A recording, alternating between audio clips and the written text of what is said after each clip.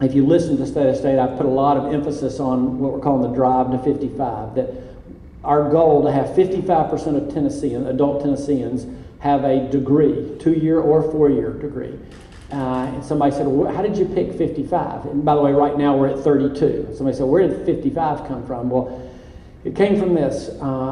The estimates are that of the new jobs created over the next 15 years, 55% will require a degree.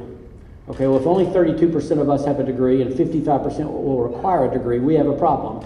As I look around the state and see where you're located, I can almost pick an employer in each one of your areas who has said to me, looked me in the eye and said, we love being here, but you're going to have to prepare a different looking workforce in the future for us to continue to excel. And I can say that whether it be a FedEx in Memphis or Volkswagen in Chattanooga, I can go all across the state and pick out employers who have said that. We had a company in town about a month ago from overseas that we think we have a good chance, who knows, but a good chance of bringing in large manufacturing with a headquarters and a research facility. It's the kind of recruit that you kind of really, if you're in the economic development business, you really work hard to get. And we had a great day and showed them spots all over the state. And we're back here having dinner, and it's kind of late at night. I said, well, anything else that we can do? So said the guy, he looked at me in the eye and said, if we come here, we're going to bring a certain number of our own executives, and you have to tell me that their children won't fall behind when they come here.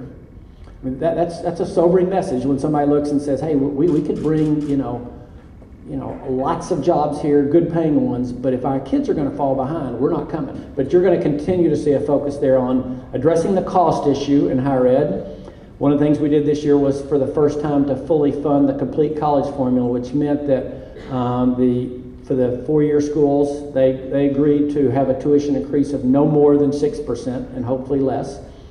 And that might sound high, but if it's been double digits, 6% sounds pretty good. And for the 2-year schools, to have it be no more than 3%.